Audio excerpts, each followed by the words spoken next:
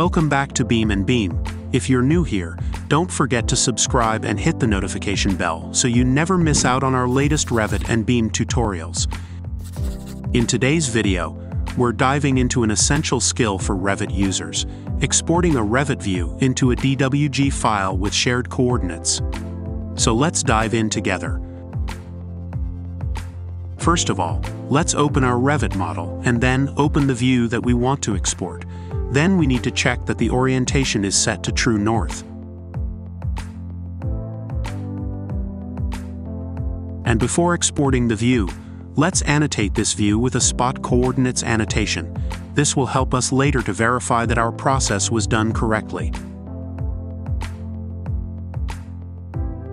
Then, we need to verify the units of our Revit project. So now let's continue our process and start exporting to DWG format. To do this, go to File, Export, CAD Format, then select DWG, then click on Modify the Export Setup and go to Units and Coordinates. Click on Meters and Shared Coordinates.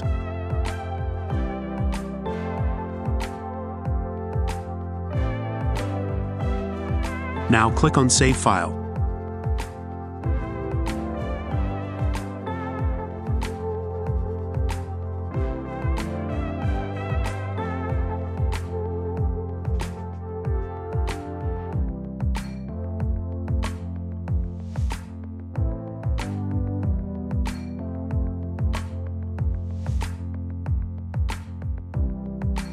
Now, let's open the DWG file.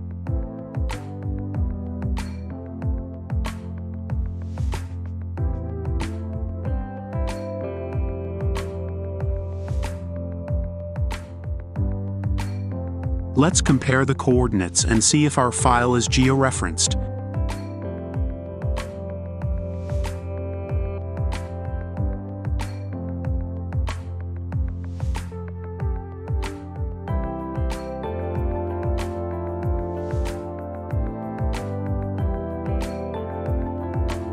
And here it is.